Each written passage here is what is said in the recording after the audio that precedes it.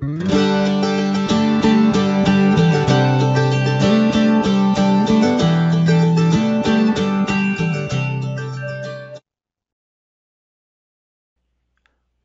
and other business professionals often find themselves manipulating numeric data in Word documents.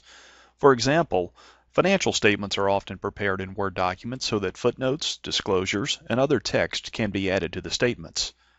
When this numeric data is added to a Word document, it is often formatted as a table in Word, as is currently shown on screen.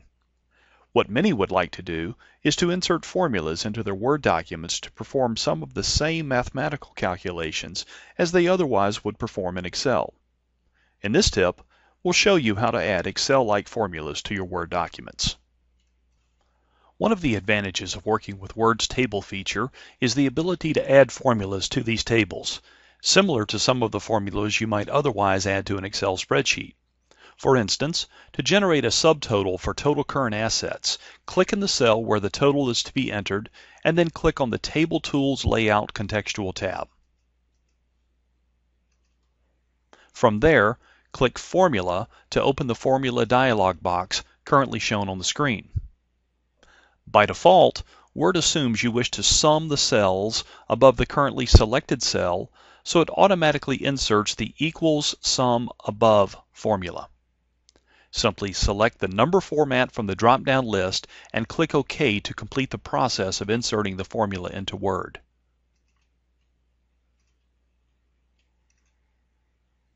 If the data in the cells being summed by the formula changes, the formula result will update whenever the Word document is updated, eliminating the need to manually resum the data and enter the new value into the Word document.